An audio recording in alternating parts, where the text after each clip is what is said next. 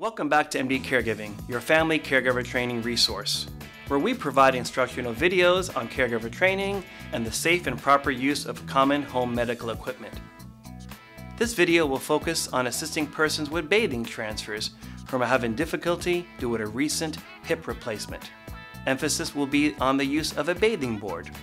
A bathing board is a transfer aid that clamps onto the top of the tub threshold, commonly used for tubs that are too tall to use the standard transfer bench. During a hip replacement recovery, there are hip precautions or restrictions. The most common of these are: do not bend at the waist past 90 degrees, do not turn the affected leg inward, and do not cross your legs.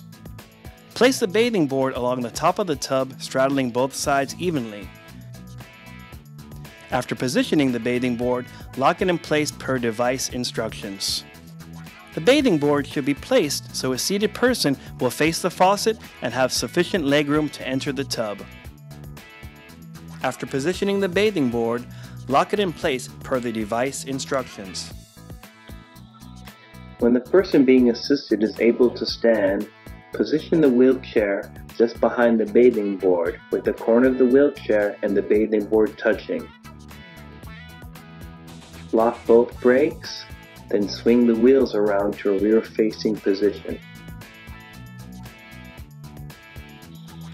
Have the person being assisted stretch out their involved leg to maintain a greater than 90-degree hip angle.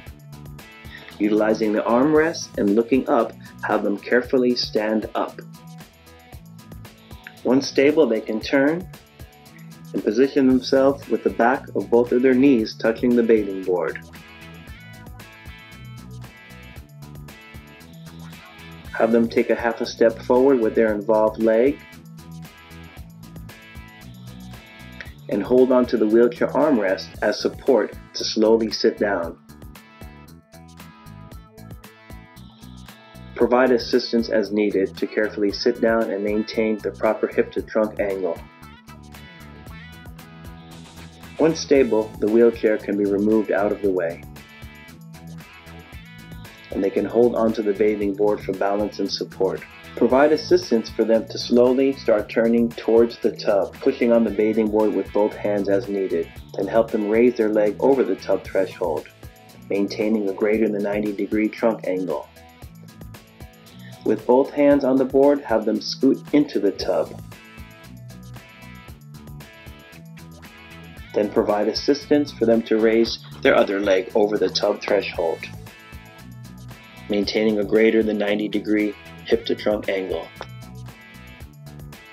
When the person being assisted is unable to stand, position the wheelchair next to the bathing board. Lock the brakes, then swivel the wheels out of the way to a rear-facing position.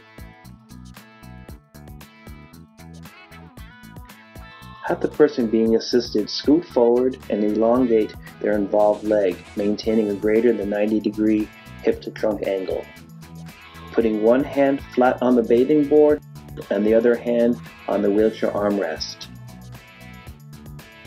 Provide assistance for them to slowly start scooting off of the wheelchair onto the bathing board. This may take a few attempts.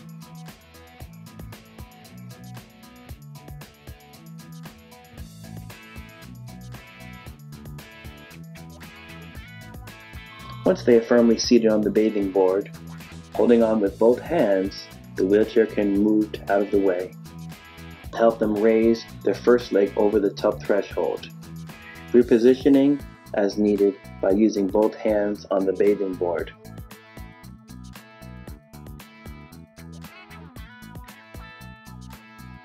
Provide assistance for them to slowly continue to scoot along the bathing board into the tub, and help them raise their involved leg over the tub threshold, carefully maintaining a greater than 90-degree hip to trunk angle. Congratulations on your purchase of our instructional video for caregiver training, and I'm sure you are now a more confident caregiver. MD Caregiving cautions you to review our instructional videos prior to providing bathing skills assistance, as these maneuvers can be potentially dangerous and quite challenging. Thank you for selecting MD Caregiving as your family caregiver training resource.